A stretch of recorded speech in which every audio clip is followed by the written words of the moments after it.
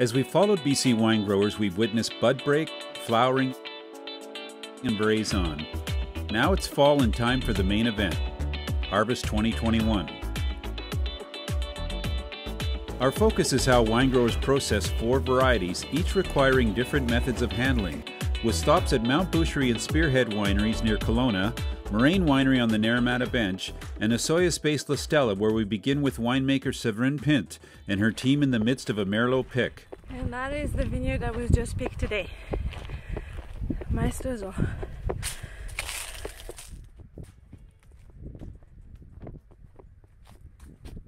So today we picked the Merlot at La Stella, and the reason we picked it is when I take the berry, I went in the vineyard yesterday and then took the berry and then put them in my mouth, and then I tasted the skins and the seeds, and the seeds are crunchy. I have awesome flavors. The pulp is detaching from the seeds very easily, and double checked with some analysis, and we are pH about 3.5 and 24-25 Brix. So it tells me this is ready for picking. I don't want something to be overripe, so that's what we did. So we picked this morning. We picked in 1/4 ton bin like this, and we've been processing all day.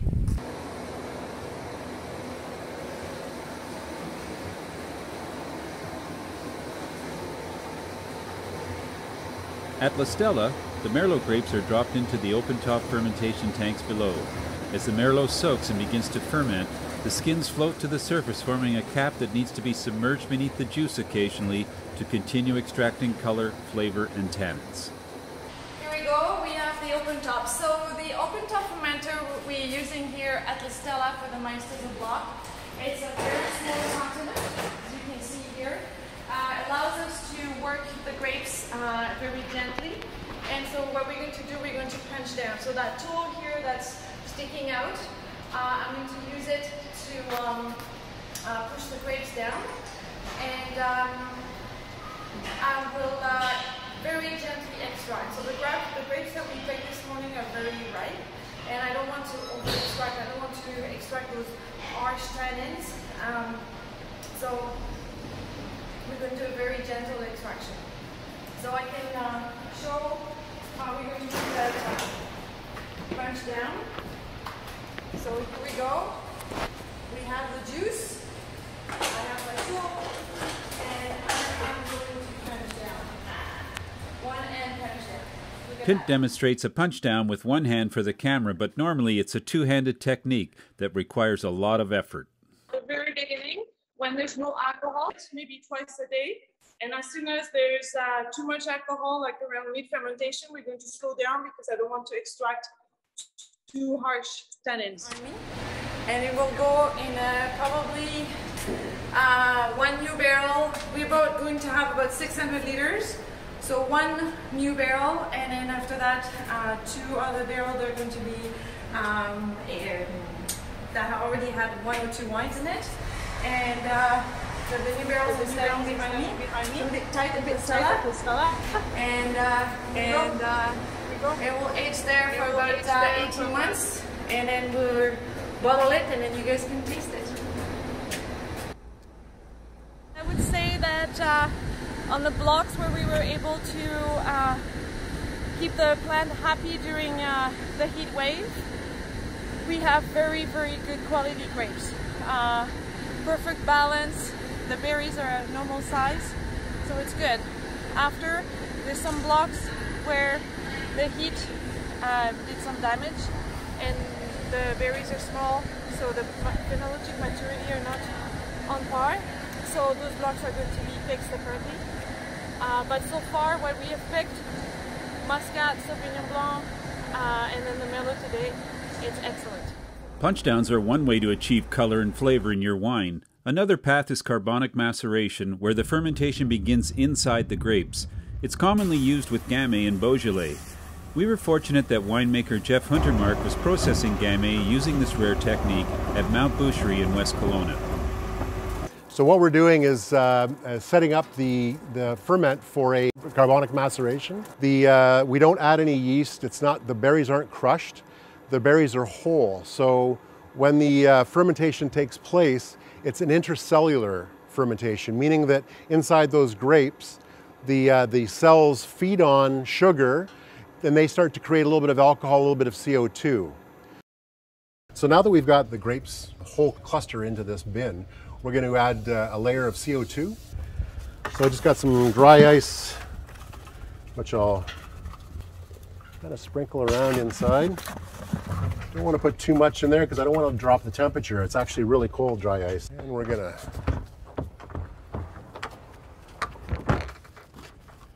seal it right up.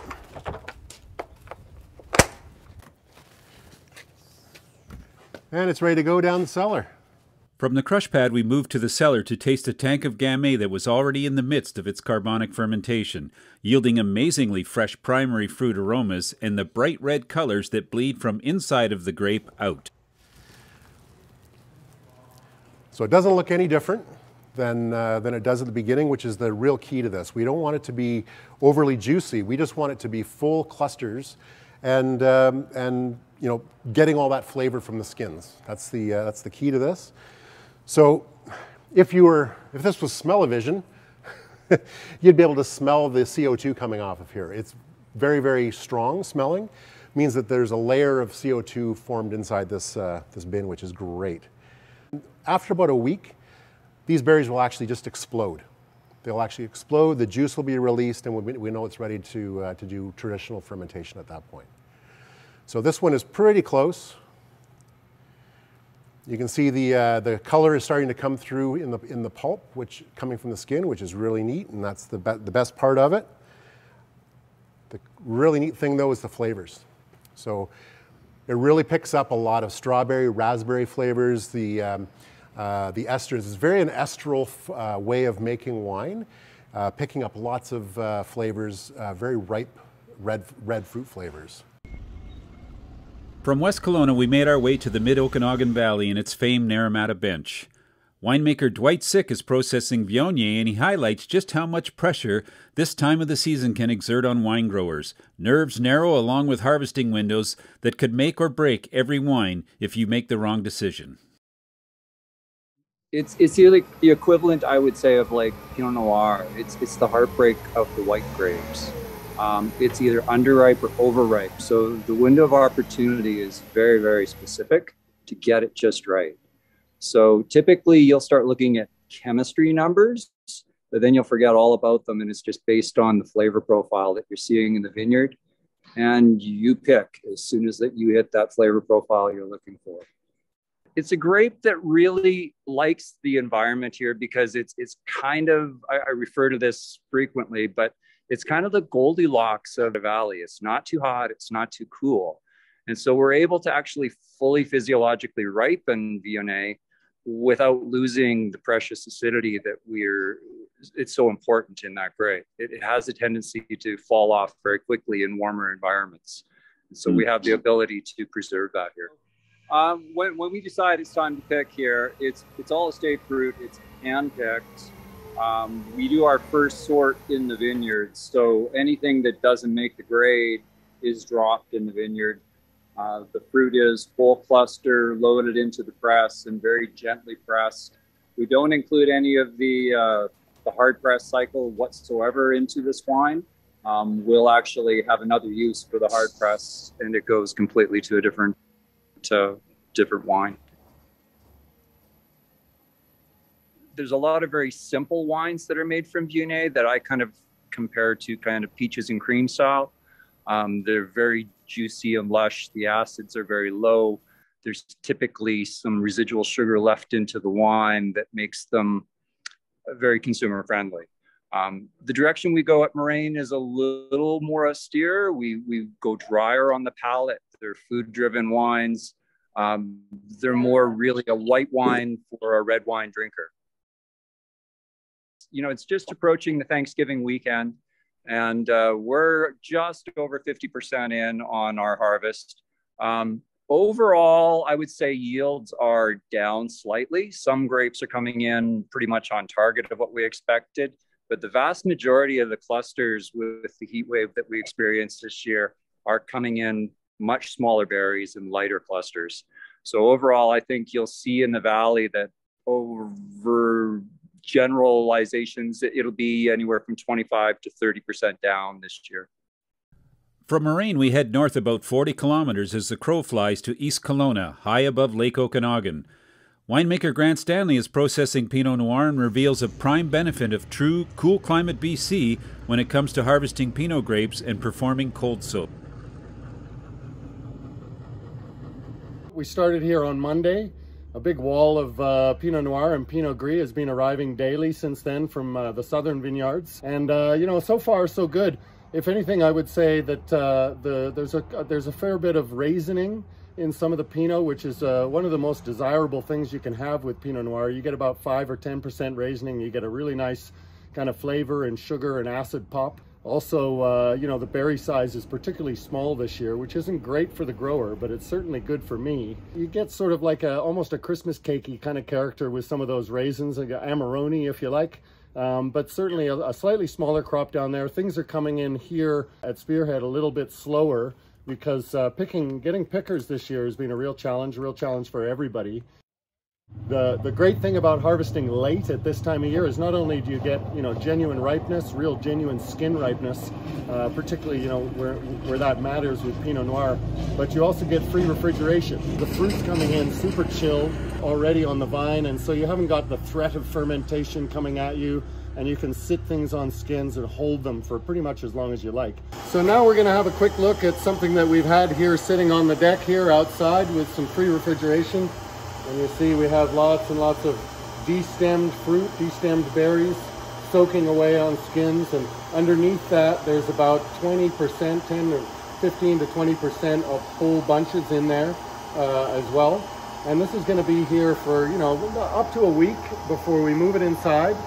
And once we move it inside, we'll be warming it up and kicking off fermentation. All of the fermentation here at Spearhead and most of the work that I do is spontaneous, which doesn't necessarily mean that it's wild yeast, but that it's a variety of yeasts that are kind of present here in the winery, and we allow whichever one to sort of take hold and take over just by virtue of the fact that we're kind of warming the vat, and so that the yeast then have an opportunity to take hold. You know, one of the things with Pinot Noir is that we do have to be careful about the alcohol level because the wines are very subtle. Meaning that they don't have a huge amount of tannin and structure, and so the alcohol can sort of poke out and you know, not be something you want. And I would say anything above sort of 13.5 for me is a sweet spot, as long as there's lots of power in the wine that can carry that alcohol. Despite its northern position, British Columbia Pinot Noir offers a surprising range of colors as it goes through the fermentation and aging process. The notion of extracting color in an aqueous solution versus alcohol has changed the game for New World Pinot producers. Funnily enough, the one that looks like the red wine is actually the rosé.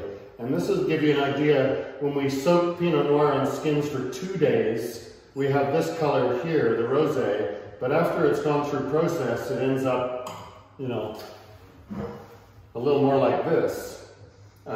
So we're starting off with a fair bit of color, and then we just work our way back from there. The other one is the 667 here, and that is basically, you know, being on skins for about 3 days. And so you're not seeing a heck of a lot of color there yet. The extraction is pretty light. And then over here, just this kind of paley peachy one is 667 as well. And again, that's only a couple of days on skins. So what we see is, like, really about day 6 and day 7, we start to see really, you know, color coming on a little more aggressively.